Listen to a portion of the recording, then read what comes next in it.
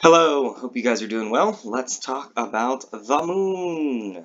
Alright, so the moon is Earth's largest natural satellite, meaning that it orbits around the Earth. It is a satellite. So a satellite is any object that orbits something else, and the moon is the largest natural satellite. It rotates on its axis and revolves around Earth once every 27.3 days. So it takes about 27 days for the moon to get around us on Earth.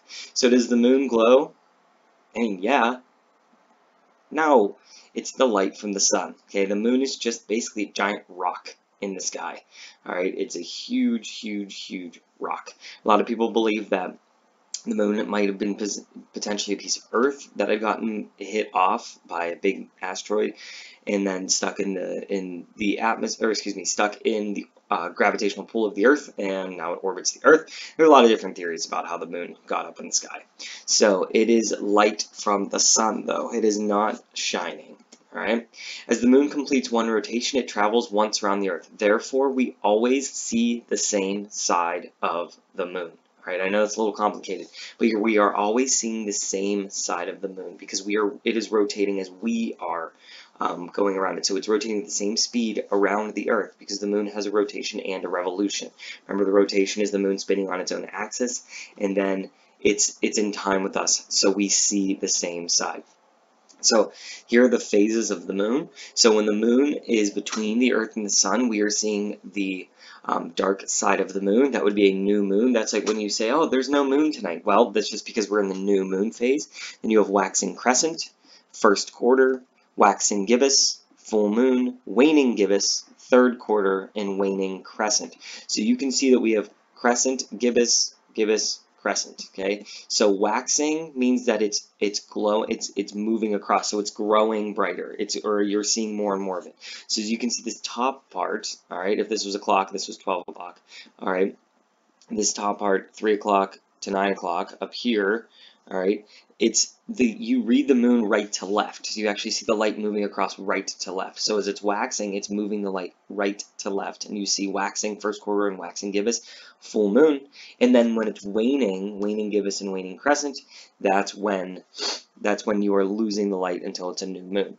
So the gibbous shows more of the light versus the crescent. Crescent is a smaller piece. And then your first and third quarter is when it's just about halfway full, and then we have a full moon right there. So like I said, another homework assignment would be to go out and take a picture of the moon. You should see, I know what you should be seeing, but let me see what you guys can guess that you're seeing this week. So there's just another picture of the moon. All right, the sunlight, remember, whatever side the sun is on, okay, hint, hint, this might help you on your worksheet. So whatever side the sun is on, you then move, you have the new moon, and then you move from there, okay? Again, another picture of it. Hint, hint, this should look familiar. All right, so here's a video right up here. This is a good YouTube link that explains the moon. You can see it a little bit more, better explanation with like visuals and stuff, which would be really helpful. And then this is a really catchy song. I hope you blast it. It's a super good song. All right, so the moon has very minimal amounts of water on the surface, and the moon has no atmosphere. Temperatures go from very cold to very hot, negative 130 degrees to 170 degrees Celsius. There's no atmosphere to hold it in, so hold in the heat. So it's very cold, very extreme, and then very hot. So it has many craters, mountains, and valleys. All right. And there's another video shortly explaining some things about the moon. An eclipse happens when an object, X, in space gets between the sun and another object, Y, and object X casts a shadow on an object, Y. Alright, I know, that sounds terrifying, and our dog looks very confused. Alright, that's actually not my dog, but it looks kind of like my parents' dog. Alright, so here's a lunar eclipse. This is when the Earth, object X, gets in front of object Y, and object X casts a shadow on Y. So the Earth in a lunar eclipse, when the moon passes through Earth's shadow, right, and Earth casts a shadow on the moon. That's because the sunlight is bending around the Earth, and the Earth is bigger and blocking out the moon, and then you can get really cool moon imagery like this. So if you see like a red moon or a blood moon or something, a lot of the time that's because there is a lunar eclipse occurring. We are kind of blocking that light. Right? And then a solar eclipse is just the opposite. A solar eclipse is when the moon passes between the sun and the earth, and the moon casts a shadow on the earth. Those are more rare than a lunar eclipse. All right, so lunar eclipses are pretty common, but the solar eclipses are pretty rare.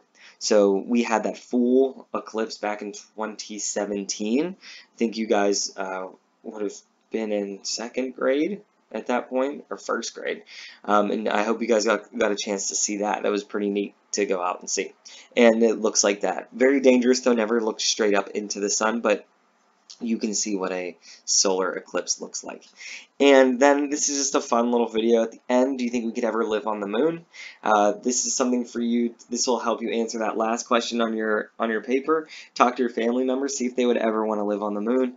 It's pretty cool. It's pretty cool exercise just to see what type of things we would need if we ever wanted to live on the moon. And it's a good question to ask yourself. What would we need? What are the things that I would want to have? What are the things we would need? And just before we go, the idea was that in a few years that NASA would be building a lunar base and hopefully get some people living on the moon. So it's not actually too far out of the realm of possibility. Some of you could be working on that lunar base one day. So hopefully you enjoyed the moon notes. Hopefully you learned something about it, and have fun, be safe, and wash your hands. See ya!